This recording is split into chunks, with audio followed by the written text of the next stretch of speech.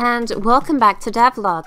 In the last part, I made a video about an incredibly niche aspect of my game's specific dash movement that was really unnecessary. And in this part, I'm going to work on the new acrobatics features. As always, why add such a new feature? That's because the design of my game is that each level or chapter has one specific gimmick behind its gameplay. The gimmick behind the current chapter that I am designing for the demo is acrobatics features. These involving some rings that you can hold onto, poles that you can spin off, ropes that you can grab onto. I'm actually using the ropes. And platforms that swing back and forth. In this video, I will be covering the rings, poles, and other poles. There's two different kinds of poles for this chapter's mobility movements. So the way these systems first start to work is by checking if the player has interacted with them, and if the player has interacted with them, this is just the player touching them while the player is in midair. Then the player will be set onto these acrobatic systems. And this is pretty easy, just detect if the player touches it and the player is in the correct state. There's no player input for detecting when to use an acrobatic system. There's no real complexity of coding or inputs for the player to perform. You just touch the thing and then you use it. Once you have done this, we will then just have the player move to be in the correct place for these objects. And then all player movement is derived from the acrobatics itself. Having the player move to stick onto these objects is very simple. I child the player to whatever the acrobatic they have been set on, specifically the acrobatics player pivot, which is an object used in its coding for movements. And then if the acrobatics is a pole of any kind, I will check if it is a horizontal or vertical pole. So if the pole is vertically up, I will have the player move to the acrobatics position, or the pivot position where the player should be, ignoring any X differences. So we can be anywhere on the X-axis for a pole that is horizontal, or if a pole is vertical, we will ignore any Y differences because the player can be on the top of the pole or the bottom of the pole, but as long as the X is nulled out to whatever the zero position of the player pivot pole is, then they're in the right position. This probably doesn't make any sense, but don't worry about it. All I do is I have the player stick onto the pole and then I will move the player's position in a smooth setup so they look like they are actually setting onto the pole. I will talk about the poles first because they are very simple in comparison to the rings, because the rings have slightly more complexity to them. The poles are very simple. If it is a vertical pole, this is a pole going upwards, we will either press left or right to rotate around the pole, left or right. The player builds speed either left or right based on the pole. This blends into an animation. This plays a visual particle effect, which I'm going to be honest, may be the best part of this entire feature, just the visual particle effect. I don't particularly like particle effects, but I think this one looks pretty good.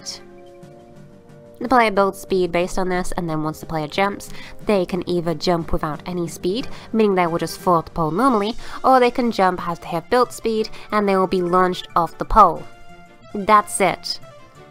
And this is another one of those systems I have made for my game where the actual complexity of the system is very, very, very simple. This is primarily a visually interesting system that is obscuring the fact that the code setup of this mobility is very simple. We just have a number tick up based on the player's inputs, based on the player's facing direction, based on the acrobatic pole's direction itself. If the pole is a horizontal pole, for example, we'll do the exact same thing, but we'll just build the velocity either up or down. So this is altering the player's saved gravity amount. It doesn't really matter because these are changed when the player jumps anyway, so don't worry about it. But we'll just take this up if the player is holding up, down if the player is holding down, back to 0 if the player is not holding any input at all. Very, very simple. The complexity of this system is I have the poles rotate with the player's momentum. So if you are holding up, we have the pole rotate upwards, both giving feedback to the player that the pole is moving upwards and the player is rotating upwards, but also that the player is straining the pole because they are trying to force themselves upwards with their swinging. The same way if the poles facing downwards or left or right. This is very simple. I have the pivot point of the poles rotate based on a value from 0 to rotation. So if we're facing left, this will rotate left. If facing right, this will rotate right, based on the intensity of the player's mobility. So if the maximum speed the pole can reach is 12, at 6 it will be halfway between these rotational values. We'll also blend into an animation which gives the impression of the sticks and poles you are holding onto bending in an awkward manner as the player is forcing themselves on them. But this is just an animation that is blended into. Basically, I'm just blending the force that the player has when moving onto the pole into this animation, and there's no complexities there. This is, I cannot stress this enough, a very visually interesting system, but coding-wise is very, very simple. Once the player jumps off the poles, we will just get the velocity of the pole itself, and then any additional inputs the player is making. So if the player is on a horizontal pole and they are pressing diagonally in a specific direction, we will not only jump off the pole in the velocity amount that we have built up on the pole, so either up or down, but we can also add a force left and right to the player to give some extra mobility to how the player is jumping off the pole. So you're not just jumping upwards and downwards in one specific axis. If you are holding a specific input, you can also build speed horizontally and vertically. The same can be said for a vertical pole. If you're holding up, you may get a little upwards boost. If you're holding down, you would get less of an upwards boost when jumping off the pole. This just gives the player slightly more control when jumping off the pole. Now you may be asking, hey, how do you get that cool little wobbly feedback on the pole? And I'll tell you, because it's really interesting how I did this.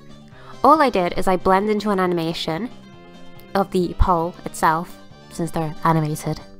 I blend into another animation of the player jumping off the pole. This has the exact same velocity as the regular pole would have, so if the player was at a velocity of 20 and this was stretching the pole completely in one direction, this animation blended into would have the same poses, but we're going to fix the amount of velocity on the pole so it's no longer feeding back to the player. So we're saving the amount of velocity it was at, we're blending into this new animation that has a fixed velocity, and then what we're doing is we're immediately blending out of this animation in the Unity animator into another animation static that has the opposite velocity. So if 20 was having the pole face left, 20 is now going to have the pole face right. So we blend into this one, the pole snaps back in the opposite direction, and then I blend into another animation static. This is maybe a bit too complicated, but it's worked, so whatever, who cares. We blend into this other animated static, which has the same values as the first animated static, but doubled. So if 20 before was the pole all the way to the left, now 40 is going to be the pole all the way to the left, meaning that this pole has now lost some of its mobility and it's slowing down. And then this will blend into our regular pole static, which has its regular velocity amount, being 0, and then this has the pole completely still. This is how I get a nice little feedback for the player jumping off the pole and the pole bending and moving around.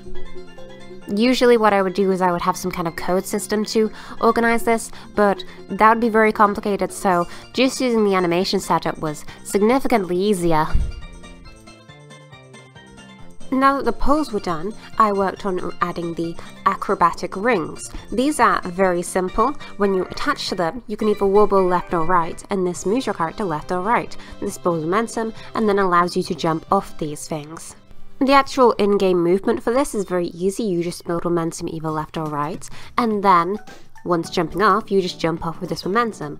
Or if you don't want to build momentum, you just press space to jump off normally. Very, very simple. This in fact works in a very similar way to the way that the rope system works, where the player builds speed left or right based on their inputs, but instead of the rope, we just rotate around the axis of the ring, very subtly. In fact, these systems are so similar that instead of making new animations for the ring movement, I just used the rope animations, because they already looked fine and I particularly did not feel like making new animations for the ring animations after I had made the animations for the pole animations, so I just recycled some old animations that worked in this context as well as the rope context. And the only real complexity with this specific ring system, that being the base ring system, rings have their own complexity aside from this, is that they have a recoil amount based on your momentum that you've built up. So if you build up momentum trying to move to the right, when going back to 0, you'll be pushed backwards to minus momentum, and then forwards again, and then backwards again. Essentially just having the player have a little bit of recoil and wiggle around. This is very easy, we just build up values as the player is moving. But it gives more weight to the actual player's movements when on a ring system. So the rings themselves have two different complexities based on their systems. The first one is the ring breaking system. This is once you have finished using a ring, it will break the second you let go of it or jump off it. This is very simple, I just destroy the momentum platforming acrobatics object and replace it with a visual of the ring breaking. To have this shown in-game to make the player have some level of visual feedback to know which rings are going to break and which aren't going to break. The rings that are going to break have a greenish turquoise rust on them, their wooden backing is more overgrown, and there is gaps in the actual ring themselves. So at a glance the player can very easily tell which of these rings is going to break after using them, because once they use a breakable ring for the first time and it breaks, they will say, "Boy howdy, that ring sure did break when I let go of it. I guess in the future I will have this information subconsciously implanted in my mind and remember it in future platforming situations." And this is very easy to code. All I have to do is whenever the player jumps off a ring, check if the ring should break, and then feed this information to the ring that the ring is going to break, and then just create visual effect, destroy ring. Very, very simple. The second complexity to rings is the ring's faller. This is a system, if the ring is supported by something, that it's going to tilt and fall as the player grabs onto it. This I quite enjoy. The actual visual for this is supposed to convey the fact that the ring is supported by something on a pole or a stick, and the weight of the player grabbing onto it is pushing it down and making it tilt and fall over. So in the examples, the ring is supported by a bunch of sticks. The player grabs onto the ring, they are pulled down on the ring, and then the ring tilts. This is very interesting. I really like how this looks. I have a few designs and levels for maybe areas where the player will have to grab onto one of these rings and jump off at specific times to avoid hazards or get through some pesky obstacles. But it also adds a whole lot more of complexity to movements with the rings. It's not just a static thing that the player jumps off, it's a thing that could actually move. The player jumps on a ring, but it's going to tilt into some spikes. Oh no, what do? We have to jump off very quickly after grabbing onto this ring to be able to breach a gap, for example, or something like that. Who's to say? The way this works is very simple. There is a ring faller script attached to the ring script itself. The ring script is a child of the faller. As the player is attached to the ring, they will be able to tell that the ring faller has a player attached to it. Then the ring faller will lerp to a value of weight based on the player. This causes it to tilt its rotational direction, and then once it has hit this mount, we play an animation for it, extending further past this and then bouncing back, again having more weight to the actual object, so it's not just a stiff movement, there is it exceeding its limit and then bouncing back. And then when the player has let go of this, we just tilt it back up to normal, play an opposite animation of it exceeding its limit back to normal, and then bouncing back. Very, very simple. There's not a whole lot of complexity to its movement, it just tilts from one directional point to another. I can also have these move if I was to maybe have a ring attached to a trail of some kind, but it's mostly just used for a rotational pivot. We have the thing pivot from one direction to another, and then also we have the ring itself not change its rotational direction, so it's always facing the same direction. It's Blender time, baby! Time to talk about the animations! The animations for these I quite like. The actual ring animations, as I have said, are an overhaul from the rope animations, so they're the exact same animations, we don't need to talk about those, but the pole animations I like a whole lot. The first pole animations is setting on the pole. This is either the player going from an air post to grabbing the pole vertically or horizontally. This is just them grabbing onto a pole and then going in a sloth-like position to wrap their legs and arms around the pole to support themselves. Very, very easy. The next animations is the spin animations, the spinning animations on the pole. In Unity, these are blended into, so we're just going to be blending into these based on momentum. We're not instantly transitioning into this animation at its max speed, and then we're also changing the speed of this swinging animation based on the speed of the actual player moving. I quite like how these look. I think they have a nice little weight of the player rotating around the pole. It really gives a feedback of the player actually spinning on a pole, but there was some momentum I feel wasn't conveyed with this animations. They look particularly nice, but if only there was a visual effect to really convey how fast the player is going. I then added a visual effect to really convey how fast the player was going. This is really interesting, I find. All I do is I have different line trails rendered on the player with a particle effect that then moves with the player, so they're attached to the player, and they create a trail as they move. Based on how fast the player is moving, I will create more of these effects because they destroy themselves over time, or decay over time.